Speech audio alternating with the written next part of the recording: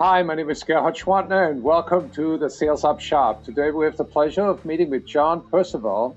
He's the author of a new book, HTML5. Welcome, John. The book was HTML5 Advertising.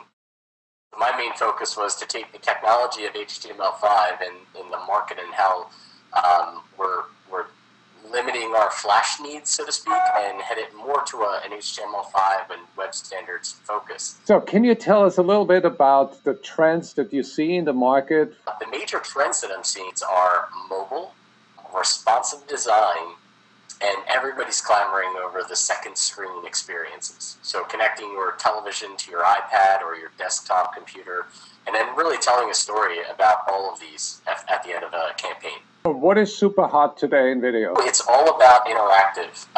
So it's high definition and it's interactivity within video. So a really good example would be if you were to go to YouTube or Hulu or any type of video property, you would more or less get an in-stream advertisement. So can you show us an example? I sure can. Can you explain what we are seeing here? So this example brings in scrolling and interactivity of the user using touch and different orientations. So basically the creative adapts to the landscape of the device. So now they can drag a cursor to the different areas within the ad experience, and moreover, we can actually measure all of this. So we can measure the brand interaction time, how many times they clicked curious over confident, eager, and then even optimize on it. Do you think that HTML5 is the dagger that will kill Flash? Yeah, so Flash is definitely a great tool, don't get me wrong, that's where my roots are. But really, HTML5 got its surge over the vast mobile devices. We could thank Steve Jobs in his 2007 speech dropping the iPhone, when he bluntly told everyone that Flash would never run on his devices. The market had to adapt and change. So now we're faced with more of a web standards approach, utilizing HTML5, CSS, and JavaScript. And the truth is, it's fantastic. It drives innovation. What can you do with HTML5 that wasn't possible like two years ago? So the big thing is adoption among the browsers lately, especially Chrome and even Microsoft jumping on and adopting a lot of web standards going forward. HTML5 has turned into this umbrella term that encompasses all of JavaScript and the DOM APIs and different specifications like WebSockets and geolocation. But really, however you want to position HTML5, it's essentially the new web. We don't need Flash or a Flash player now any longer because the browser is actually taking care of that hard work for us natively. Right. So we're going to see a lot of things like interactive video, full screen video, HD, adaptive bitrate streaming, new animation techniques using JavaScript and CSS3.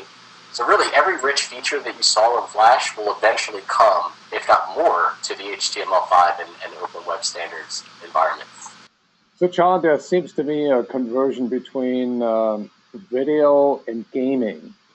What is that about? Well, these are two really, really good experiences to offer a user, especially in the advertising space. Brands always want to get their message out, and they want their user base to engage and spend a lot of time developing a relationship with the brand.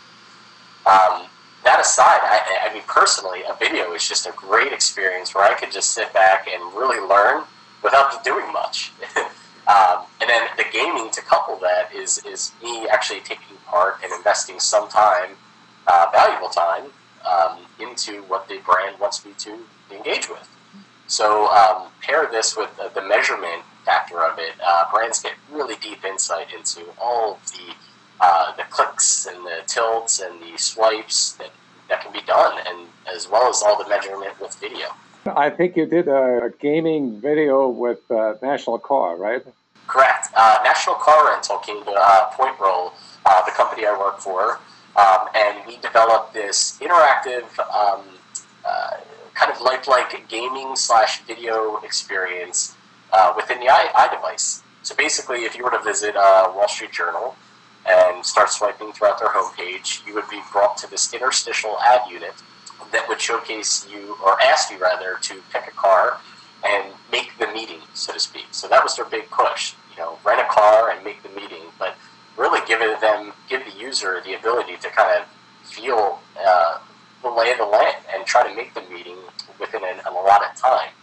So in this ad, we measure your time, and we actually keep a worldwide poll of all the users that actually played, so you can technically try to beat your peers. So it has that arcade and game effect to the video experience. Oh, can you do a Hollywood ending for this interview where you squeeze the screen and make us disappear? Sure. Anything's possible. Thank you so much for your time, John. Thank you so much.